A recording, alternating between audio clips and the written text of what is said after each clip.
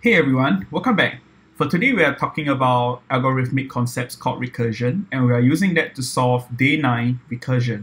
So the tactic of recursion is implementing a function where the function solution relies on smaller subproblem solutions.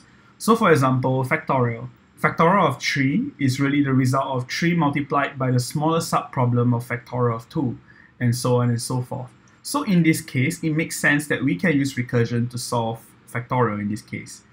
For this question, we are supposed to implement the factorial function, and we are supposed to use recursion in this case. So the function on line 16 and line 17 will take in an integer, and it will return another integer, which is the factorial of n. So in this case, the input is a single number, which represents n. And we are supposed to use this to give back the factorial of 3, which is 6. So let's get into it. In this question, we do not have to deal with the input because HackerRank has already kindly provided us that. So for this function, we can focus on just line 16 and line 17.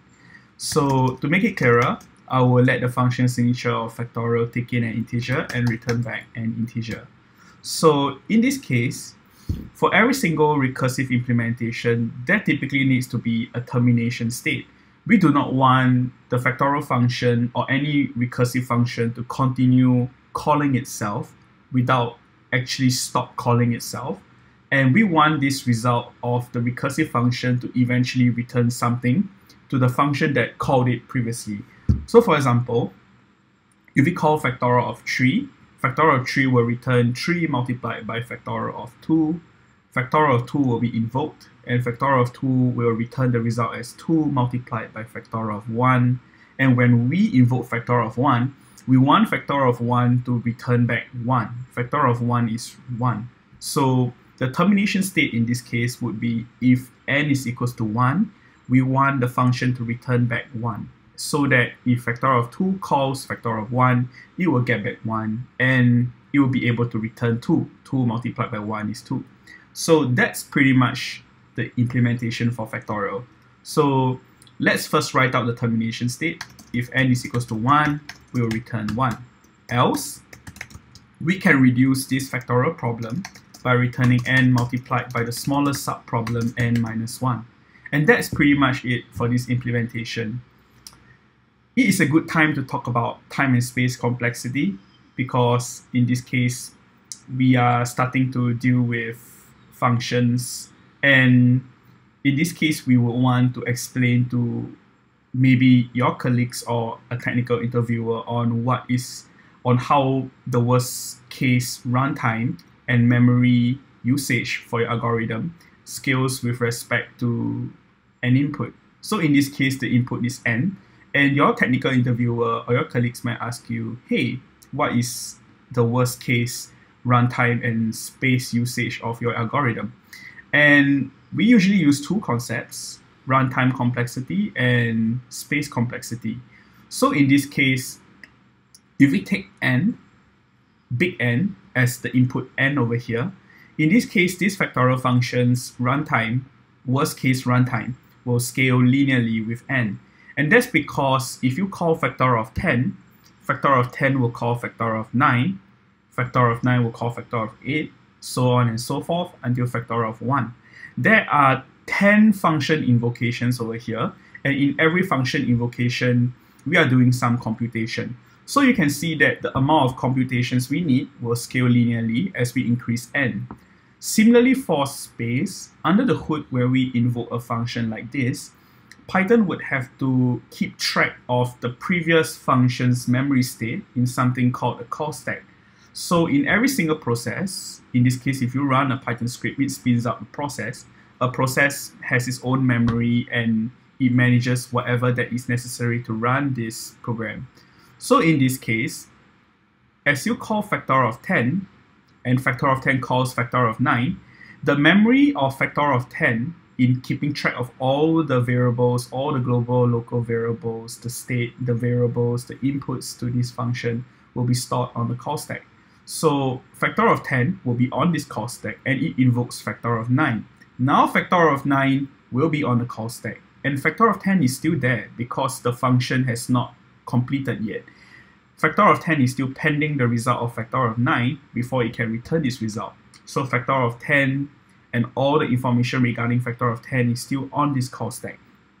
Similarly, factorial of 9 will call factorial of 8, and its memory used for keeping track of its variables and waiting for factorial of 8 will be on this call stack, so on and so forth. And because all of these functions cannot be terminated until its child invocation of factorial is completed, you will be using memory, linear, that scales linearly to the input and over here. And because of that, the time and space complexity for this recursive implementation is really ON, and space will be ON as well because of this behavior of recursion. So that's pretty much it for this implementation of recursive factorial. Let's run this against the test cases.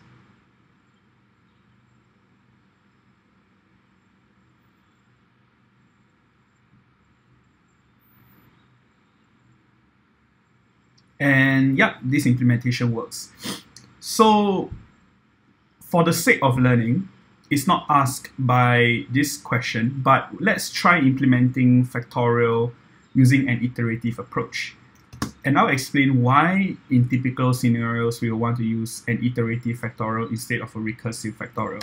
So if you're doing an iterative factorial, I'm pretty sure at this point, after practicing the previous days of code on iteration and stuff using for loops, I'm pretty sure there is a very easy way to do this using a for loop. So what I would do is define a variable that would be multiplied with all values from 1 to n and put this inside the accumulator. So for I in range 1 to n plus 1, we will set accumulator to be equals to the product of itself together with that number, and we'll just return the accumulator. So let's use this accumulator function to run the factorial instead. And it works.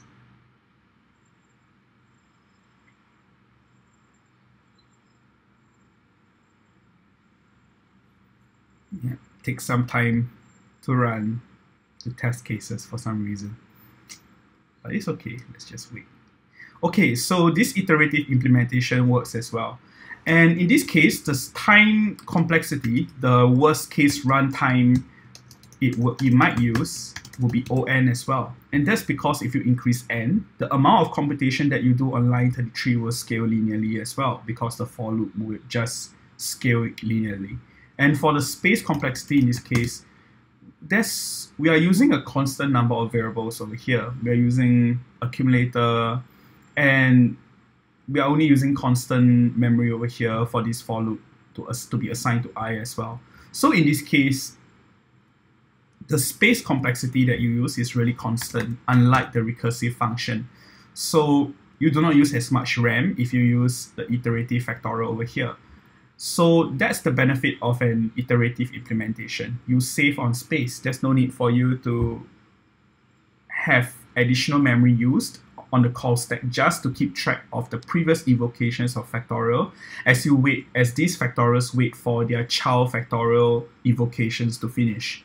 So that's pretty much it for this question. I hope you learned something. I hope that this was of value to you. And if you feel that it was, please give us a like and subscribe, and we will see you in the next video.